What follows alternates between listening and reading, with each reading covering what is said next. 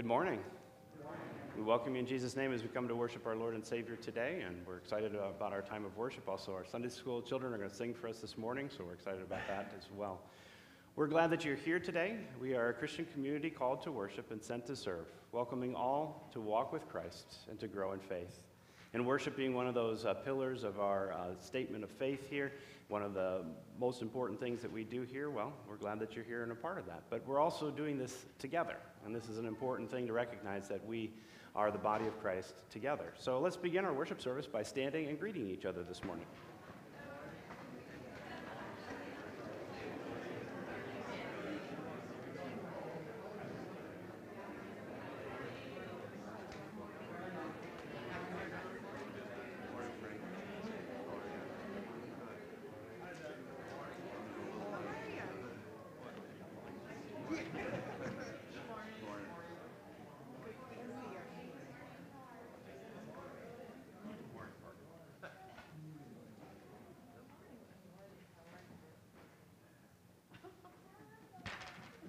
Today we gather in the name of the Father, and of the Son, and of the Holy Spirit.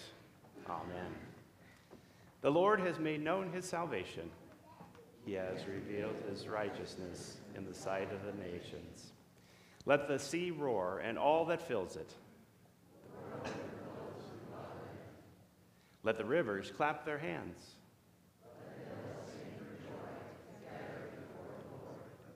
The Lord has made known his salvation.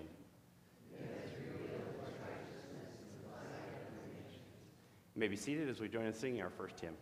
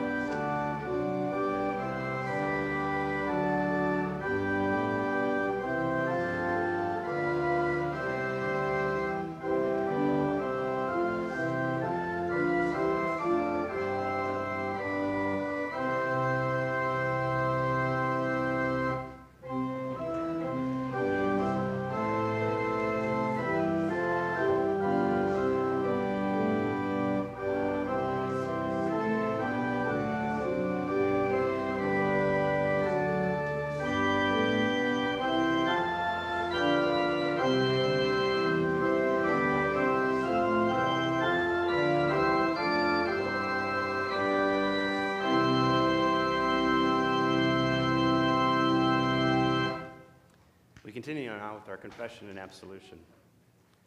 God's word tells us, if we say we have no sin, we deceive ourselves and the truth is not in us. But if we confess our sins, God, who is faithful and just, will forgive our sins and cleanse us from all unrighteousness. We pause for a moment of silent reflection.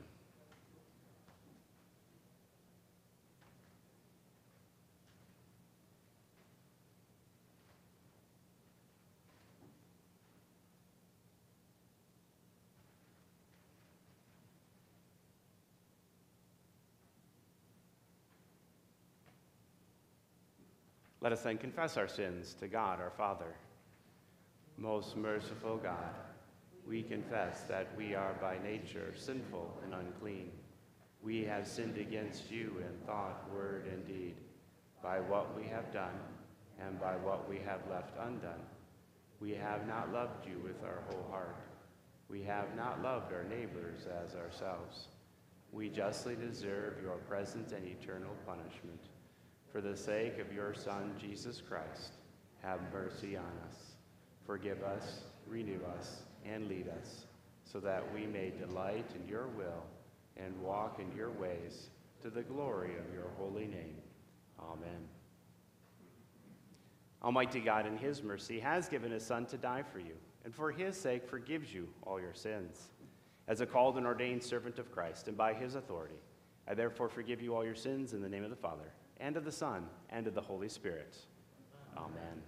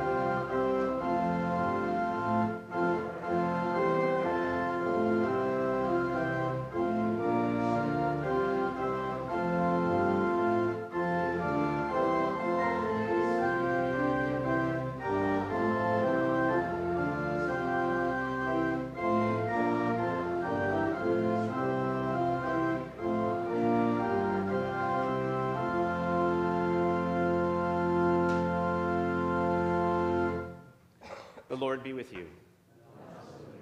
Let us pray together. Blessed Lord, you have caused all holy scriptures to be written for our learning. Grant that we may so hear them, read, mark, learn, and take them to heart, that by the patience and comfort of your holy word, we may embrace and ever hold fast the blessed hope of everlasting life. Through Jesus Christ, your Son, our Lord, who lives and reigns with you and the Holy Spirit, one God, now and forever. Amen. You may be seated as we continue with our scripture readings.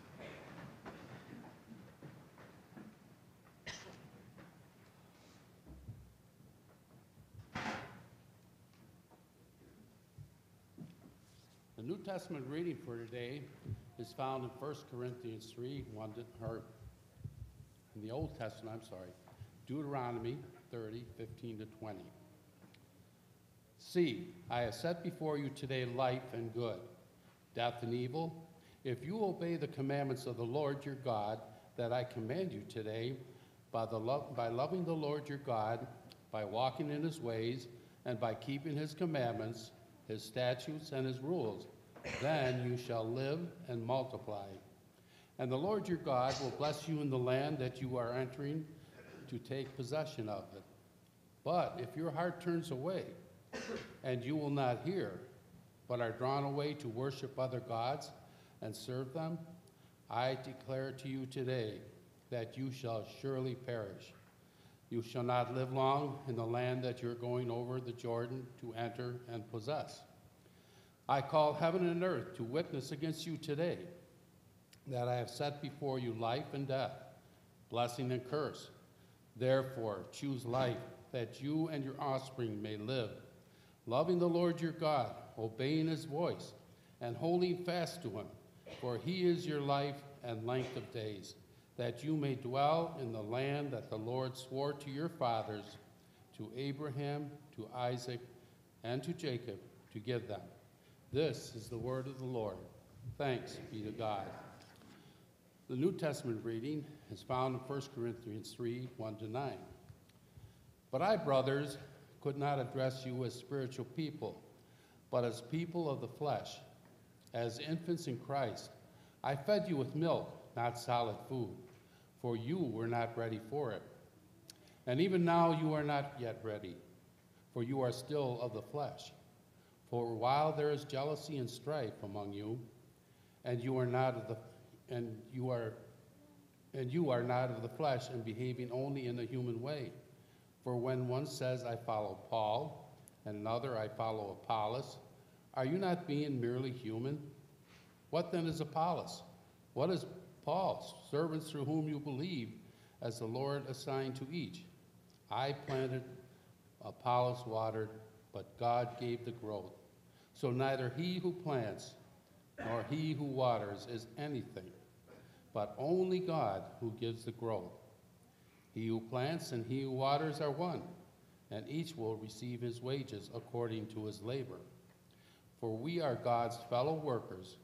You are God's field, God's building. This is the word of the Lord. Thanks be to God. Please stand for the reading of the gospel. Our gospel reading for today is from Matthew chapter 5. Jesus said, "You have heard that it was said to those of old, 'You shall not murder, and whoever murders will be liable to judgment.' But I say to you that everyone who is angry with his brother will be liable to judgment. Whoever insults his brother will be liable to the council, and whoever says, 'You fool,' will be liable to the hell of fire. So, if you are offering your gift at the altar, and there remember that your brother has something against you, leave your gift there before the altar and go. First be reconciled to your brother, and then come and offer your gift. Come to terms quickly with your accuser while you are going with him to court, lest your accuser hand you over to the judge, and the judge to the guard, and you be put in prison. Truly I say to you, you will never get out until you have paid the last penny. You have heard that it was said, 'You shall not commit adultery.' But I say to you that everyone who looks at a woman with lustful intent has already committed adultery with her in his heart. If your right eye causes you to sin, tear it out and throw it away. For it is better that you lose one of your members than that your whole body be thrown into hell. And if your right hand causes you to sin, cut it off and throw it away. For it is better that you lose one of your members than that your whole body go into hell. It was also said, 'Whoever divorces his wife, let him give her a certificate of divorce.' But I say to you that everyone who divorces his wife, except on the ground of sexual immorality, makes her commit adultery. And whoever marries a divorced woman commits adultery. Again, you have heard that it was said to those of old, 'You shall not swear falsely, but shall perform to the Lord what you have sworn.' But I say to you, do not take an oath at all, either by heaven, for it is the throne of God, or by the earth, for it is his footstool, or by Jerusalem, for it is the city of the great king. And do not take an oath by your head, for you cannot make one hair white or black. Let what you say be simple, yes or no. Anything more than this comes from evil." This is the gospel of our Lord. Praise to you, O Christ. We confess the words of the Apostles' Creed. I believe in God the Father Almighty, maker of heaven and earth, and in Jesus Christ, his only Son, our Lord, who was conceived by the Holy Spirit, born of the Virgin Mary, suffered under Pontius Pilate, was crucified, died, and was buried. He descended into hell. The third day he rose again from the dead. He ascended into heaven and sits at the right hand of God the Father Almighty. From thence he will come to judge the living and the dead. I believe in the Holy Spirit, the holy Christian church, the communion of saints, the forgiveness of sins, the resurrection of the body, and the life everlasting. Amen. You may be seated, and we'd like to invite forward our Sunday school children to sing their song.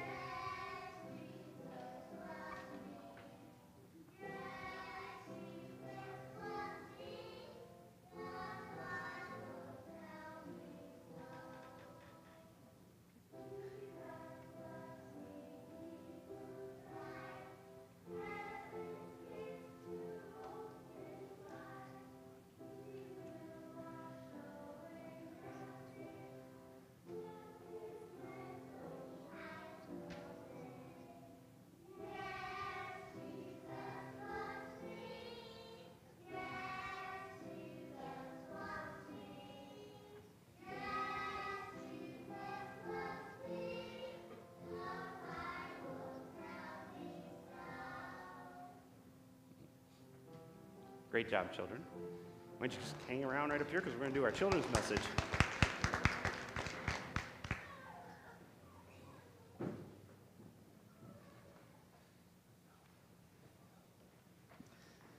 You guys did a great job this morning singing.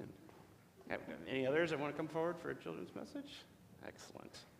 Okay, today I'm going to read a story to you. It's called The Good Man. Okay? Jesus told this story one day. There was a man who was on his way to visit a town that was far away. But out of the bushes jumped some thieves. They didn't say thank you. They didn't say please. They took his things and knocked him down and left him bleeding on the ground. So not very nice. Not long after, a priest came by. He saw the man and heard him cry. Did the priest help? Did he even try? No, he did not. He walked on by. So the priest didn't even help this guy. He was just hurt by those thieves. Next came a Levite. He saw the man too. He thought to himself, what shall I do? I'd rather not bother with that kind of guy. So he stepped to one side and walked on by. So look, even someone else just walked on by. He didn't want to be bothered by that. At last a Samaritan came that way. He saw the man and decided to stay. He bandaged his wounds and gave him a ride. He fed him some food and stayed by his side. So look, that man, he took care of him, and he took care of his wounds, gave him some food. Let's see what else he's going to do. And when the Samaritan went on his way, he counted his coins and paid for their stay. So they went someplace to stay. Then Jesus asked, who did the good deed? Now go and do the same for someone in need.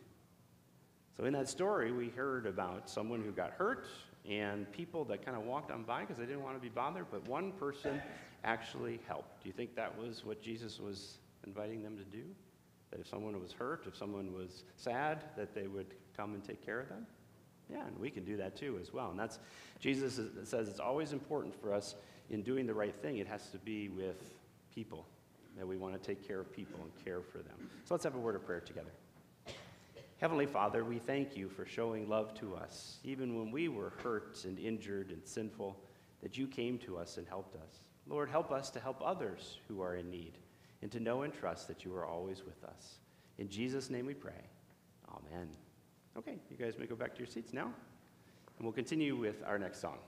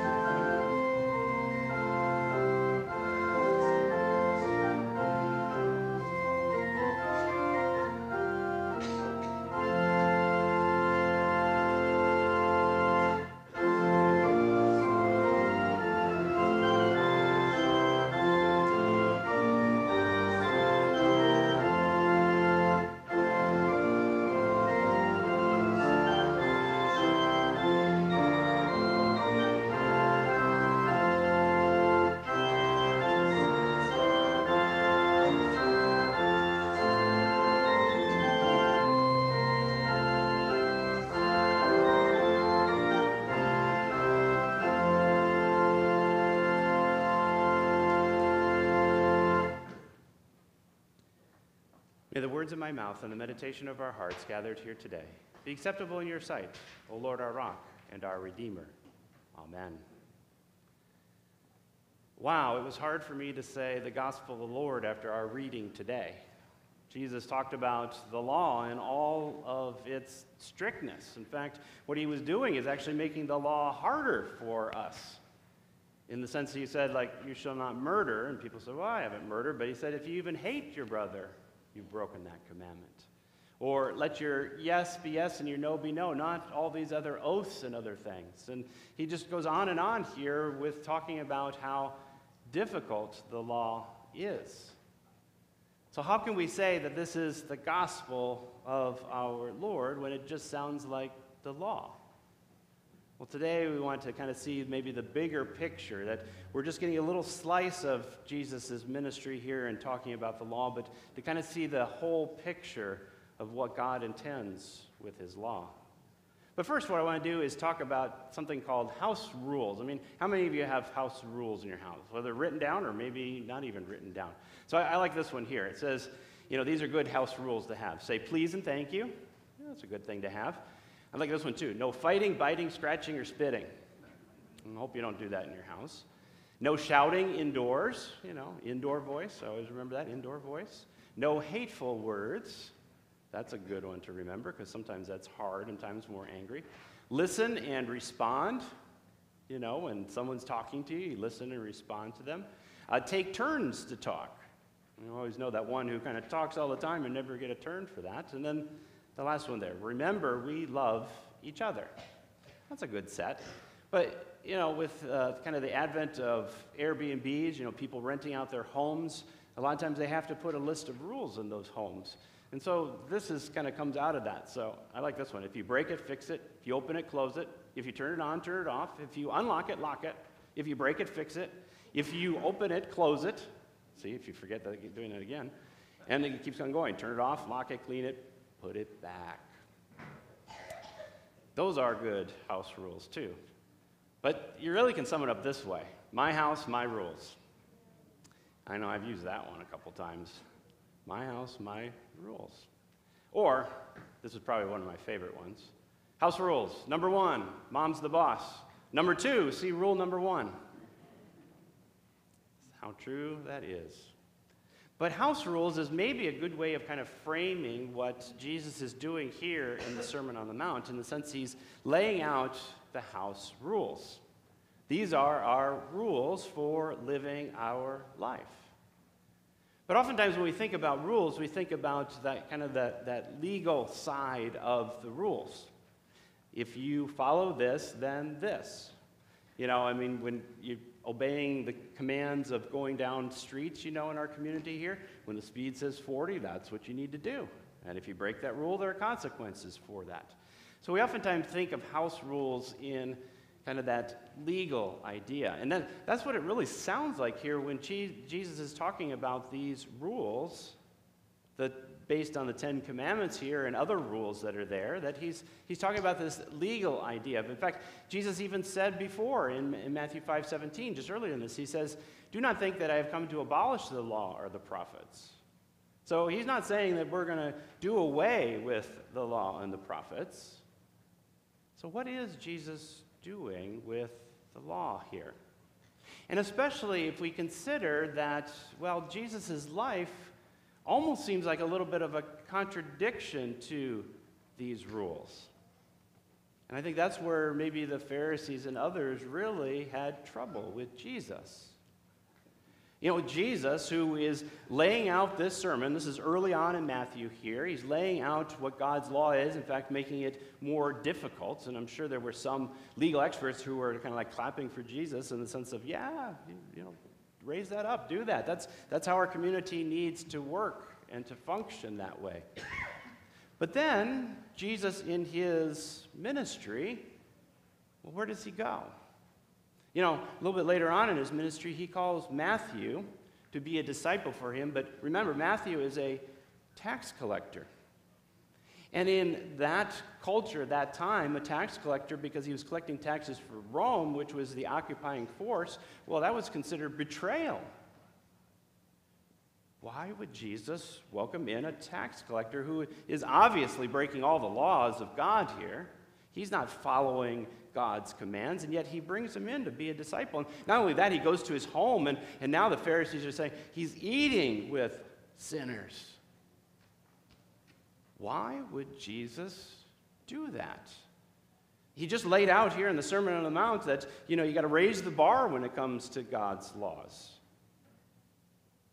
You got to raise the bar in the sense that it is very difficult. In fact, if you don't come away from listening to the Sermon on the Mount, especially that section there, with some guilt inside you, then you're not really listening to what Jesus is saying, because we've all broken these commands. In fact, some commentators even talk about that these commands here, the way Jesus was talking about it, is that people were finding ways around them. Especially when you see the one about divorce. He says, you say in your own laws you have a certificate of divorce is totally okay. And Jesus says, no. Or, I haven't really actually physically murdered somebody, but, if I say I hate someone, Jesus just raises the bar there again. So what is he doing with this law? He raises the bar of the law, but yet when he's walking around doing his ministry, it seems like he's welcoming in the sinners. Is that a contradiction in what's going on here? Is he breaking these house rules? Is he making these rules not something to follow? He just talks about them, but yet do we actually follow after them? Well, again, Jesus also said, continue that verse there, he says, do not think that I have come to abolish the law of the prophets. I have not come to abolish them, but to fulfill them. So at first blush, then, okay, Jesus comes to fulfill them. He lives the perfect life, but again, why is he hanging out with tax collectors and sinners? The law is working on our hearts and minds, and oftentimes it feels like that, well, God's just out to get us. I mean, to follow God's law seems like an impossibility, and that is one way that the law works on our hearts and minds. Like I said, if you read these, you're going to feel some guilt in what Jesus is saying, because we have broken these commandments.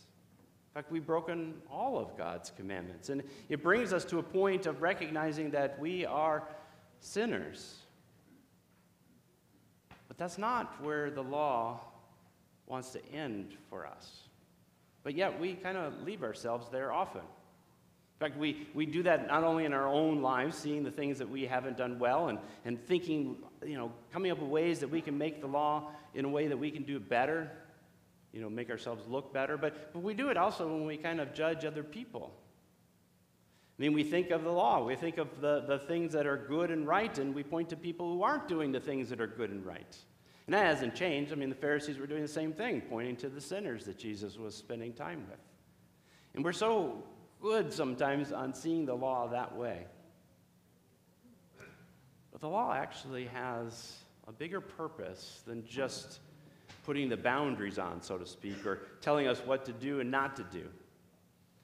The law actually has a purpose to establish, maybe like house rules do, to establish a relationship with each other. You notice that the laws that Jesus were talking about require actually a relationship.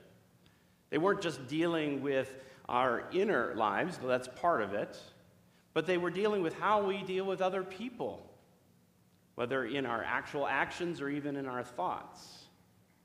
The murder one wasn't just about physical murder, but it was how we interact with people. Do we hate them in our thoughts and in our actions? The lust one, the same idea there. Are we honoring marriage, or are we just treating other people as just sexual objects?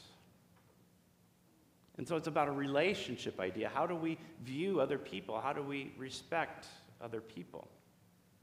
And that's what Jesus is actually getting at, is our relationship with God. You see, these laws are not just to beat us down and to show us all the wrong that we've done, but it's also to give us a glimpse of something better, something greater. I like some of these words from a person who had preached on this sermon, or this text as well, preached a sermon on this. So I want to just read them for you, because they just worded them so well. But this is the way that we need to think about God's law. Not only, yes, that we are sinners, but there's something even bigger here. First, we don't need to try to justify our behavior. I mean, with the law in front of us, we try to do that. I mean, how often do we want to say, yes, I'm doing okay, maybe not perfect, but I'm doing okay. But it says we don't even need to justify our behavior with the law, even though it feels like that. Because God has justified us by faith in Christ. God has justified us. So we don't need to stop, justify ourselves in what we do. We can stop that. Because it's not about building ourselves up, it's about seeing what God has done for us. Or we don't need to explain away what we have done. Oh, how often have we done that? Oh, it was just a mistake, or, I'm learning from that, and we want to explain things away. No, we can sit in front of that law and see the fullness of it and how harsh it may be, because by the suffering and death of his Son, God has wiped away all that we have done. We don't need to explain it away. Jesus forgives it. It is bad. It is sin. We have broken it, but God has forgiven it in Christ Jesus. And so now we stand before Jesus and one another forgiven and free. And the law then is a picture of what the true kingdom is like and how it's going to work out. Sometimes we're so caught up in the letter of the law and making sure that we do things right or make sure that other people are doing things right that we forget that what it's supposed to do is guide our relationships. How we respect each other, how we love each other, how we care for each other, as God has cared for us. And yes, sin has messed it all up. We cannot fulfill God's law. And he lays that out so that we see that clearly. But it's not laid out there to just put us into judgment, and that's it. It's laid out actually to be a glimmer of hope of seeing something better on the horizon.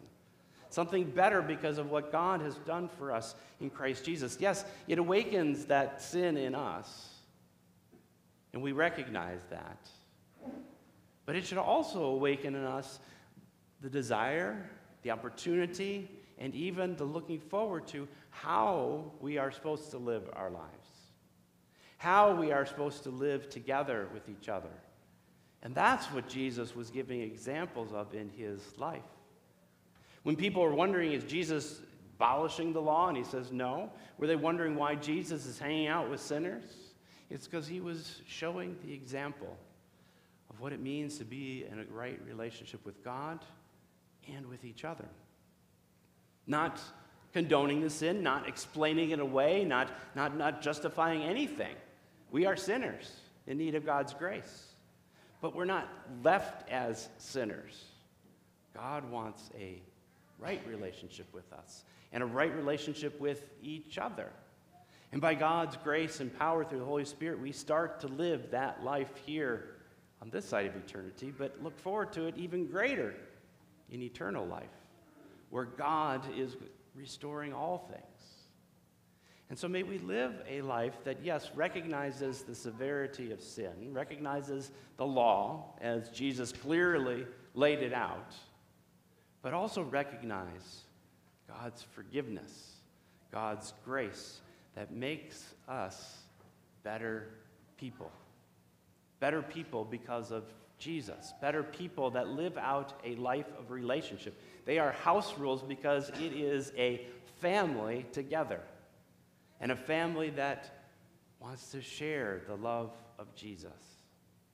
And so may we share that love with everyone that we come in contact with, just as Jesus shares his love with us. Amen. We continue now with the gathering of our offering.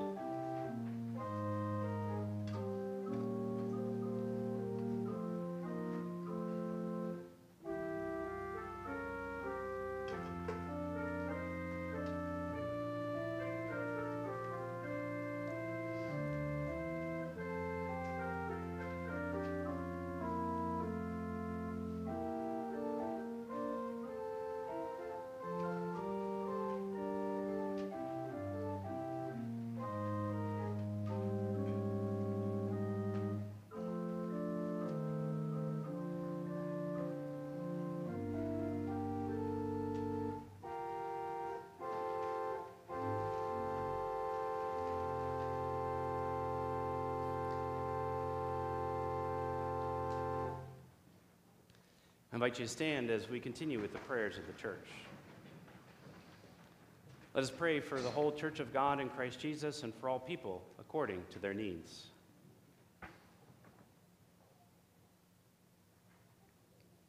Almighty God, the seas roar and the rivers clap their hands because you come to judge the earth. Receive our thanks that you declare us righteous by water and the word, and grant that we would live in that baptismal grace until you come in glory. Lord, in your mercy.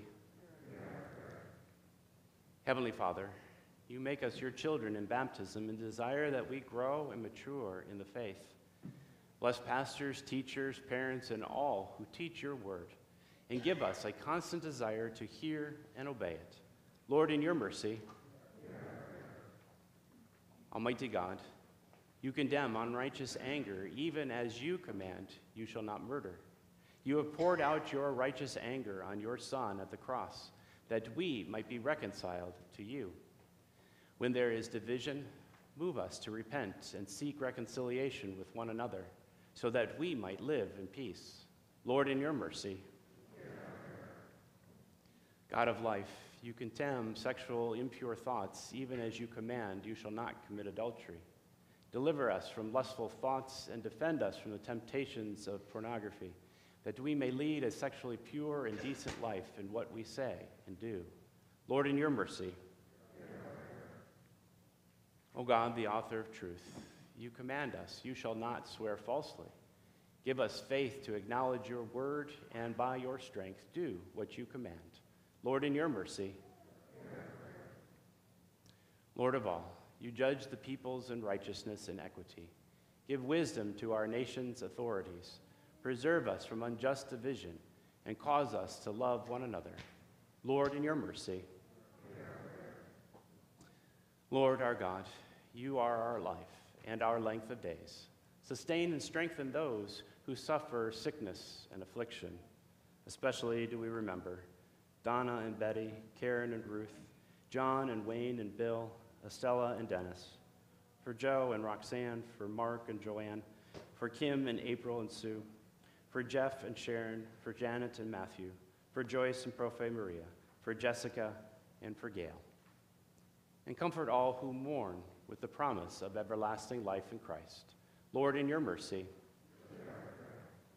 Almighty God, you give growth to the church by your holy word and sacraments. Preserve your people from the false wisdom of the world, which creates division and follows after the winds of the age. Unite the church in a common confession of your truth. Lord, in your mercy. Graciously receive our prayers. Deliver and preserve us. For to you alone we give all glory, honor, and worship. Father, Son, and Holy Spirit, one God, now and forever. Amen. We pray together. Our Father, who art in heaven, hallowed be thy name. Thy kingdom come, thy will be done, on earth as it is in heaven. Give us this day our daily bread, and forgive us our trespasses, as we forgive those who trespass against us. And lead us not into temptation, but deliver us from evil. For thine is the kingdom, and the power, and the glory, forever and ever. Amen. The Lord bless you and keep you. The Lord make his face shine on you and be gracious unto you. The Lord look upon you with his favor and give you his peace. Amen. You may be seated. Again, we're glad that you worshiped with us today, whether you're joining us here or joining us online. We continue in our ministry of worship here, both on Sundays and also on Wednesdays. And so that is an important ministry here for us. Also, if you have prayer requests, if you have spiritual needs, if there are other things going on in your life, don't hesitate to reach out to us. Again, we work together as the body of Christ, and there are multiple ways you can reach out to us, and we also reach out to you. Every Friday, we have our email newsletter that goes out. If you're not receiving that, you can go to our website or contact us at the office. And in that, it will be information about what's coming up, different events, different things going on here in the church as well. And you can check that out at our website as well. Thank you, too, for the gifts that you give. It's amazing how God truly sustains each and every one of us. And in times of plenty and in times of want, God is always there for us. And so we thank you that you use those gifts. You give of your gifts so that we can further the kingdom here together that we can be part of the body of Christ. Lent is coming very quickly upon us. On February 22nd is Ash Wednesday, and so that'll be the beginning of our Lenten journey. This year our theme is going to be Amazing Grace, not only based on the hymn that's celebrating its 250th anniversary this year, but the amazing grace that God shows to us and to his people. And we're going to look at different characters in the Bible and how God has showed his grace to them as well. Another piece of that is also these Lenten devotion books. And so we have the general one on Amazing Grace that you can pick up in the back. That's good for older children and families, but we do also have some for younger children and families.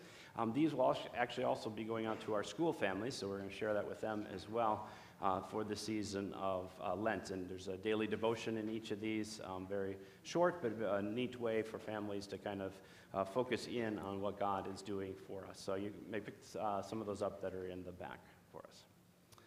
Also, coming up next 2 Sundays, we're going to be showing this movie called Lifemark. Bruce Sutherland will be kind of leading the discussion on that. Lifemark is a movie about adoption and about relationships, and so there's some powerful themes in there and some a little bit more adult themes, so it is a PG-13 type of movie, but just recognize that going into it. But it's not anything that you have to really worry about. It's just more kind of adult type of themes. But that's going to be in the room that we normally do our adult Bible study, but it'll be next Sunday and the Sunday after that, so you can see parts of the film and have discussion together. But to give you a little idea of what the film is all about, I'd like to show you the trailer of this film. Are you okay with people knowing that you're adopted? Yes. Mostly. Not really. Do you remember asking to see that when you were about 8 years old? How old were they? I think she was 18, and he was 17. I honestly had no idea that this many people were wanting to adopt. Imagine how scared she must have been. She was pregnant when she graduated, and then the decision to place you for adoption. God, if you're there, please protect him and watch over him. There's a birth mother on the line with a question for you. It must have been the hardest decision of her entire life. Hello? But she loved you, and I'm so glad that she made the choice that she did.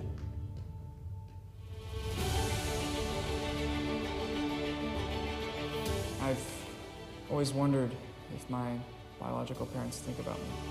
Today's David's 18th birthday. You want to talk to him? I don't think he'd want to talk to me. There's only one way to find out. I guess maybe I didn't want to feel different. You didn't want to be an idiot. I didn't want to be different. Okay, good. That's a lot better. God gave you to me and Mom as a gift, and you will always be our son. Is that your birth mom? She wants to meet. Really? Yeah. This is huge! Hey, what's up, Emily? And they had more to that too. But anyways, I think it's a very powerful, and it's a true story actually as well. So so the next week and the week after, we'll be showing parts of the movie and having discussion on that. And then after that, coming up March 5th, we're going to have a Bible study just for 5 weeks on the foundations of faith. Those are our basic tenets of faith, the 10 Commandments, the Apostles' Creed, our sacraments, those type of things. That will also meet in the same adult classroom as well. But you're welcome to that. It's a great way to refresh those things, learn some new things about it as well. And so you're welcome to that. Again, we are a Christian community called to worship and sent to serve, welcoming all to walk with Christ and to grow in faith. Any other announcements in regards to our life together we need to share this morning? If not, then we are going to sing our final hymn together and then also enjoy a time of fellowship with each other with the goodies and the coffee that is there. But again, we thank you for worshiping. I invite you to stand as we sing our final song together.